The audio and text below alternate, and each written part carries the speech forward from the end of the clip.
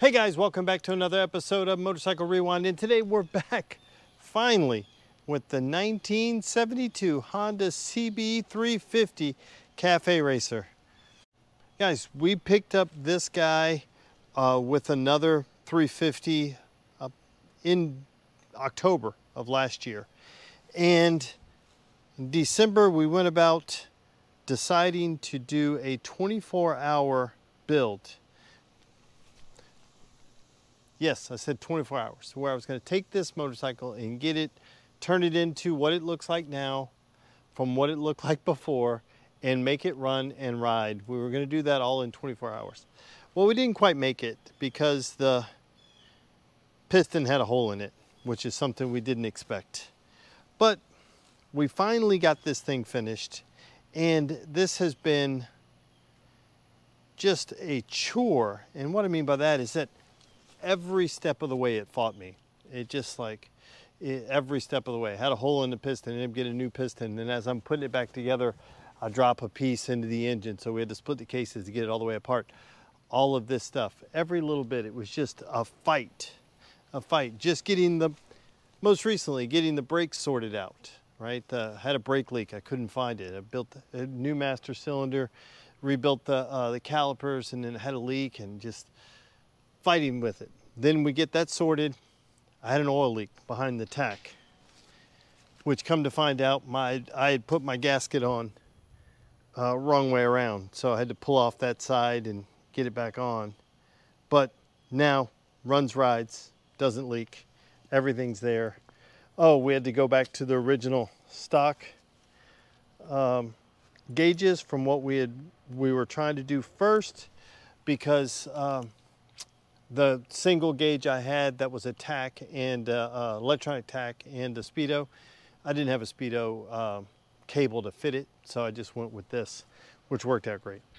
It's not bad. We also have CL350 exhaust on it, because we had those, which they look pretty good.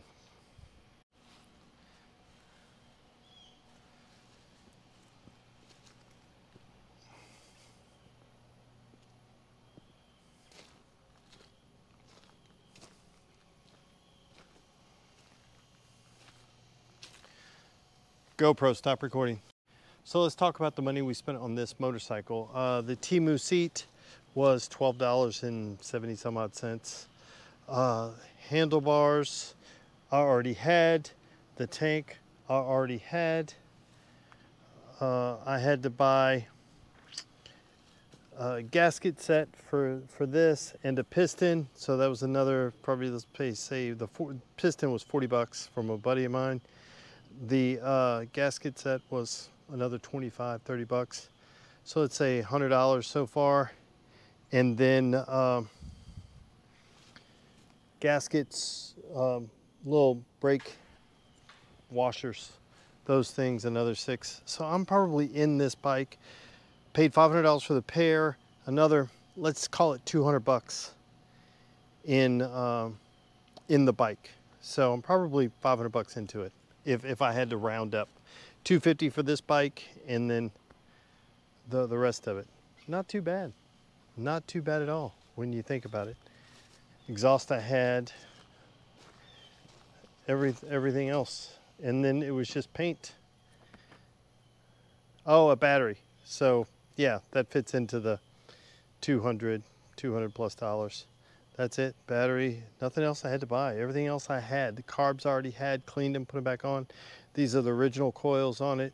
Everything else is there. Oh, the seat hoop,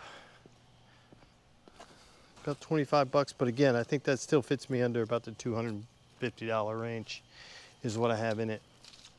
Not too bad, not a bad looking bike. And it runs. Let's go ahead and take it for a ride.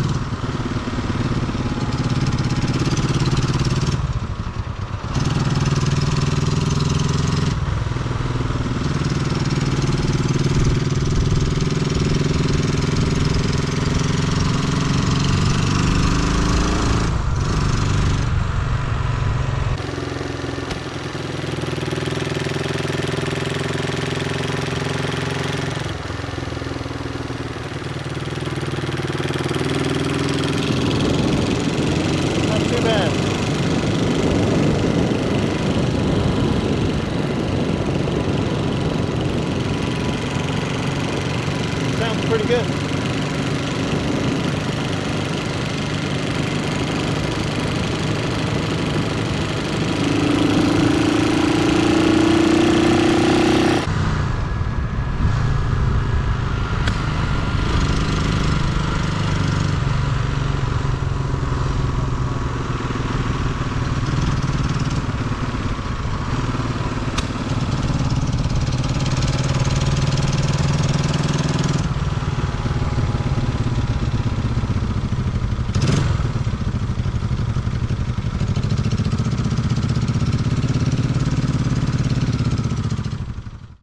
So guys, there you have it, our 24-hour build about 7 months later.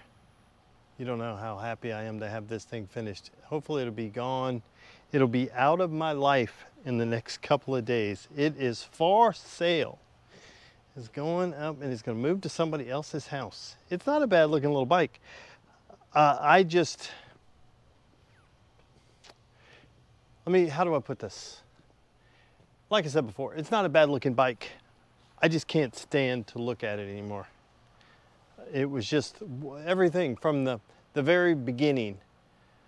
Did the 24-hour build and didn't make it. So it's like, dang it.